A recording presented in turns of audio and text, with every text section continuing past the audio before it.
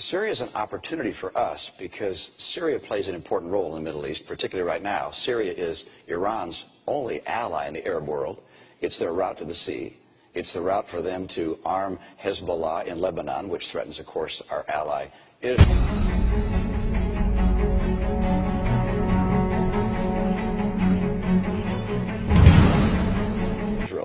And so seeing Syria remove Assad is a very high priority for us. We need to make sure as well that we coordinate this effort with our allies, and particularly with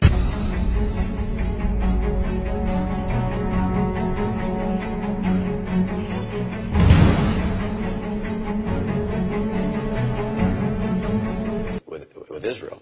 But the Saudis and the Qatari and the Turks are all very concerned about this. They're willing to work with us. We need to have a very effective leadership effort in Syria, making sure that the insurgents there are armed. And so everything we're doing in consultation with our partners in the region, including Israel, which obviously has a huge interest in seeing what happens in Syria, coordinating with Turkey and other countries in the region that have a great interest in this.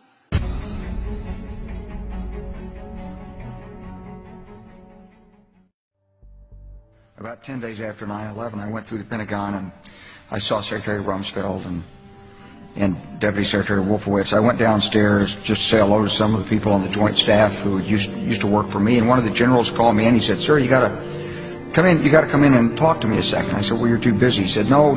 He says, "We've made the decision. We're going to war with Iraq." This was on or about the 20th of September. I said, "We're going to war with Iraq. Why?" He said, "I don't know." He said, "I guess they don't know what else to do."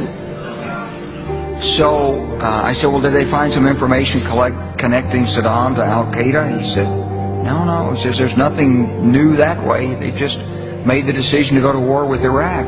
He said, "I guess it's like we don't know what to do about terrorists, but we got a good military and we can take down governments." And he said, "I guess if the only tool you have is a hammer, every problem has to look like a nail." So I came back to see him a few weeks later, and by that time we were bombing in Afghanistan. I said, "Are we still going to war with Iraq?" And he said, "Oh, it's worse than that."